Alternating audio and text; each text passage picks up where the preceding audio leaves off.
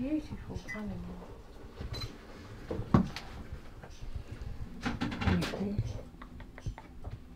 So do we know what's wrong with it? It's just... I think it probably got knocked. It's certainly all right now. He's got a full belly. He's pretty good. But we'll keep him here, and then the council have just let us start to build a wildlife area at the back of our garden on our allotment, and right next to it, lots of trees and leaves. So we could let him go there, and then he's only got to fly across the road, and he's in the woods. Wow. So. But I'll put him up in our unit, up in... You're going to put him where the other one was, yeah. outside, because you've still got all the... Gorgeous, isn't it? Beautiful, Lovely. beautiful. Right, well, I'll let you get on with that. Right. Hello Pat, thanks for agreeing to talk to us today. Now we're here at your home where you run the Willow Wildlife Rescue Centre, and I believe you run it with your husband. Can you tell us a bit about how you actually got involved? We're one of those families that people have always brought things to. We lived in a flat in Woolwich when we first got married and the children were little, and every day you'd open the door and someone had left a cardboard box outside with a bird or something in it. So I don't know why there are just people around that people automatically think, oh, I'll take it to them. I don't know why. But when Eddie took early retirement, he was hit by a truck, and they gave him redundancy on health grounds, really. And that was about 22 years ago. And he was a house husband for 2 years, but he was absolutely useless. I was working full time, and I'd come home in the evening and he'd decide to make wine or something, and there was total chaos everywhere and never anything out the freezer for dinner.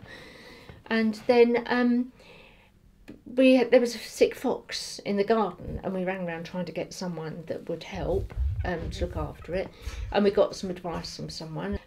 One of our daughters was in the Navy. She was at the Wrens for 10 years, and she was based down in Portsmouth.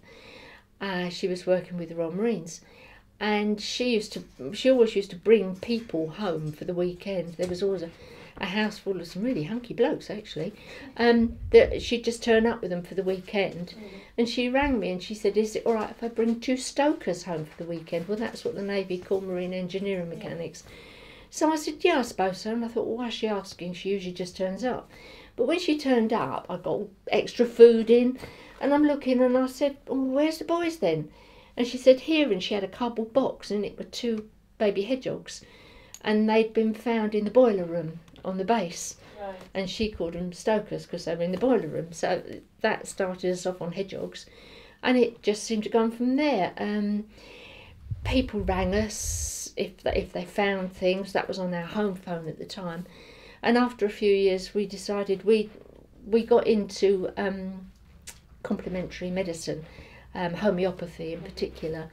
I'd been recommended to take it when I was having a major operation, and I was so amazed with the effects that we decided that we could help animals in the same way, which other people laughed and called us the witch doctors, and it was generally not very nice.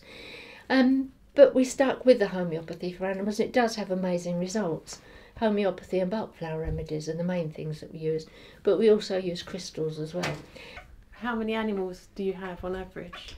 I'd say on average in a year we deal with about 800 or 900 animals. We also treat animals in the wild, mainly foxes with mange. We can deliver homeopathic remedy to the people who've got them in their garden if they're prepared. I know it sounds silly, but if they're prepared to make a jam sandwich and cut it into little squares, and then you put the homeopathic remedy on the top of the bread, so that when the fox picks it up, that powdered tablet will start to work in their mouth, because homeopathy works in the mouth, not in the stomach. So they don't have to eat it, they've just got to pick it up and carry it away. When it came to choosing a name, everybody decided that Willow Wildlife Rescue would be a good idea.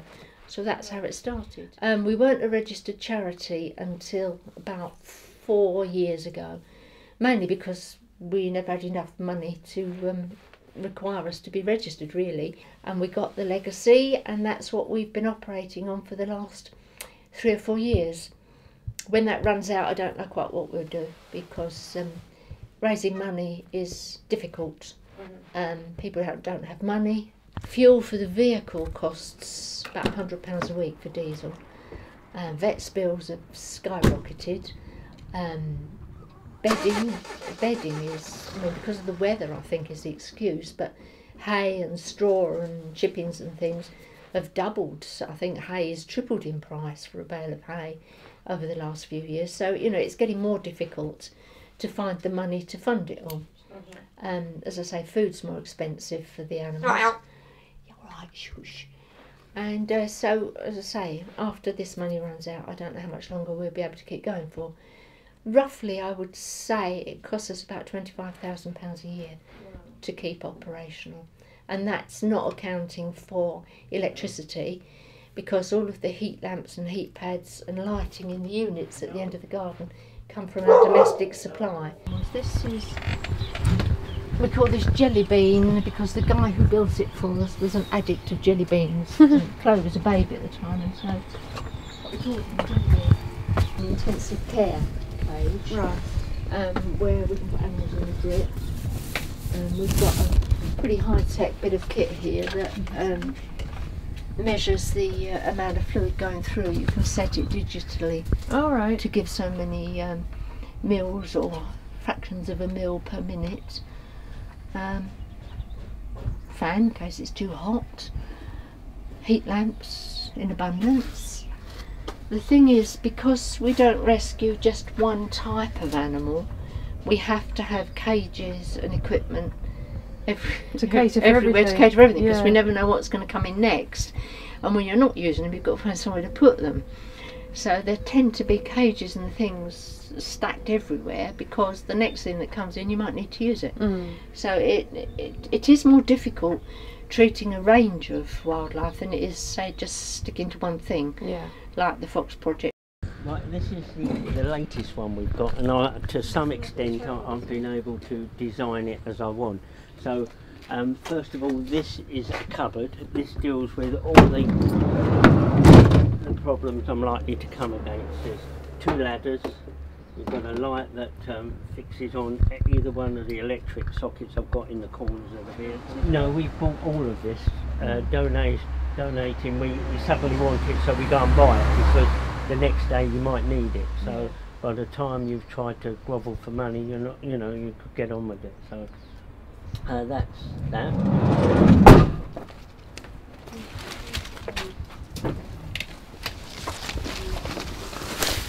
This is the back. Internal lights are blue so that it doesn't frighten the actual animal, and if you need to get a vein, you can see it will go up quicker. So that's that side. In here we have a couple of bags. One takes everything in that I would need for a swan, and the other one is for deer, and they are pillowcases with the corner cut off.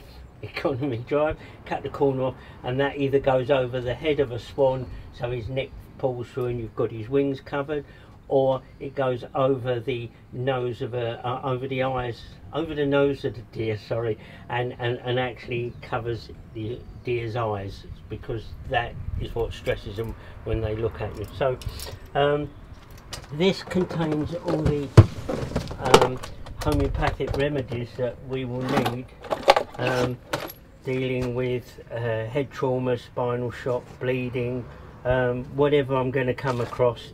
It goes, the tablet will go in there. The tablet is dissolved in rescue remedy, that will go in there, and we suck it up with one of these, and then if the animal's unconscious, tilt the head and you squirt it in, and it runs down because you don't want it to choke him. So that sorts that out. That's a fox box. It's used for other animals as well, but mainly fox.